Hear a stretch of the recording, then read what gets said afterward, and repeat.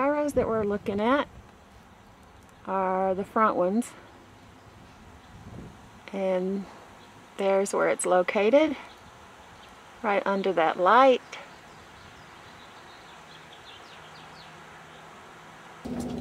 Just about melted on this side, and the reason it's melted is probably because of the exhaust. What tool right do I here. use on this? And there's the other gyro.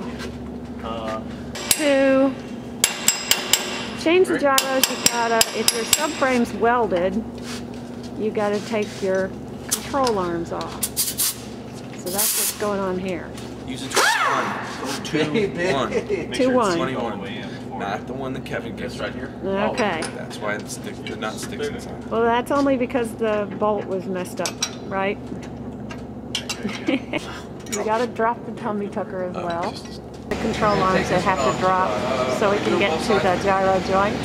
Header wrap that we're gonna put on the exhaust to keep it from melting the gyros, complete with thermal tie downs or tie wraps. And here are the gyro joints we're going to be putting in. Both hand skids off now. Got that done. There it is. Screws right here are 1/4 inch hex.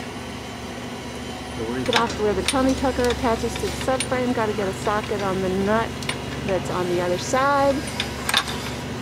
And then, what size is that? It's 3/4 on top. 3/4 on top. What is it on bottom? All right, so it was an 8.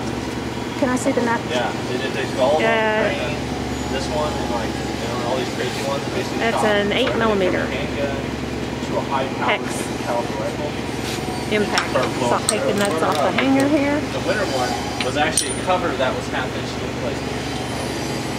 And those bushings will be replaced as well. It was something ridiculous where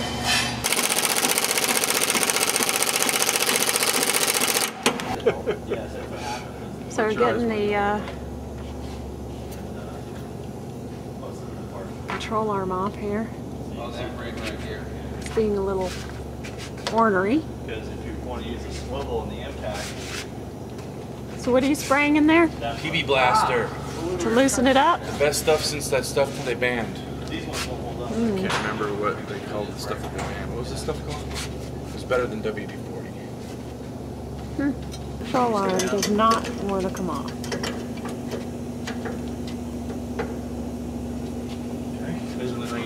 Bugs? Not you? Yeah, grab some of this.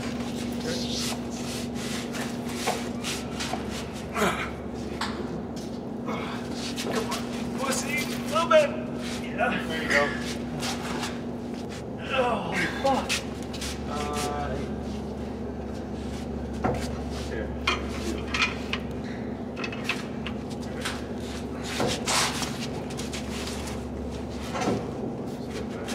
This thing does not want to come out.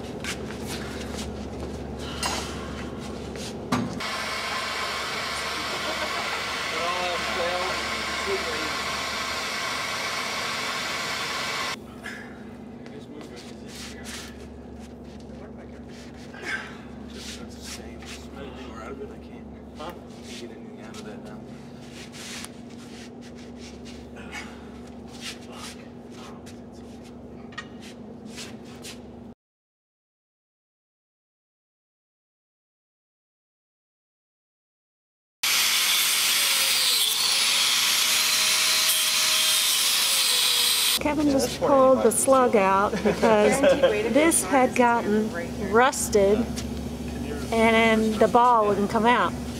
So this used to be attached to this, and this used to be attached to here without this part. Of course, this is something we welded on here to try to get this to come out of here, and it wouldn't come out.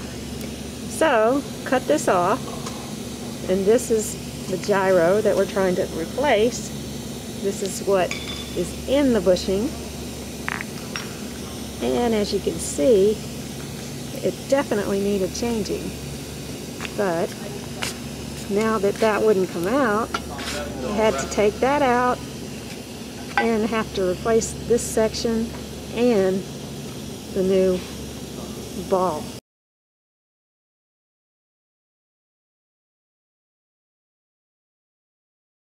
Okay, this is the joint that the slug had to come out of, and you can see how it's been re-welded into the arm, and it made it a little bit longer than the other arm, so I had to be real careful about the alignment to make sure that it was even. You can see where we put header wrap on the exhaust to keep the gyro from melting again.